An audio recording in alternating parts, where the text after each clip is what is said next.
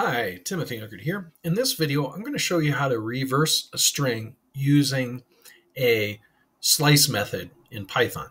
So let's create a function. We'll call this function reverse string, and we'll take in some string here.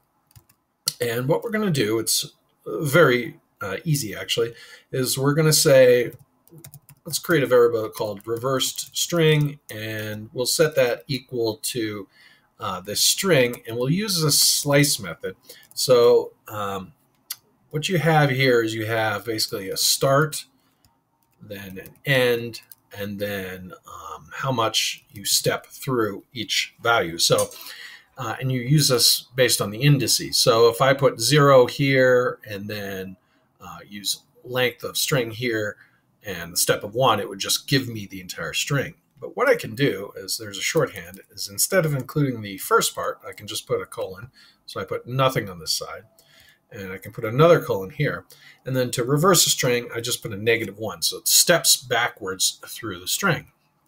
Okay, so and the end of this function, I just want to return the reversed string. And maybe I should name my variables a little bit better to avoid confusion with the function name, but that's besides the point. Anyway, so let's create a string, and let me just call this short string, str for short string, and say something like this is a short string.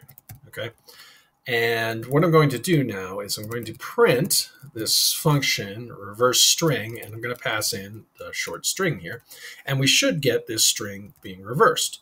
All right, so I'll build this with Python, and you can see down here that I have the string reversed. So the period starts first, then we have G here, N here, I, and so string is passed backwards, short is backwards, A is backwards, but I mean, it's just one letter. So, and then is backwards, so C, and then this is backwards. So it's a very short video on how to reverse a string in Python using a slicing technique. I hope you found this video interesting. If you did, please give it a like and subscribe, as it really does help the channel grow. I want to thank you for watching, and I hope to see you in the next one.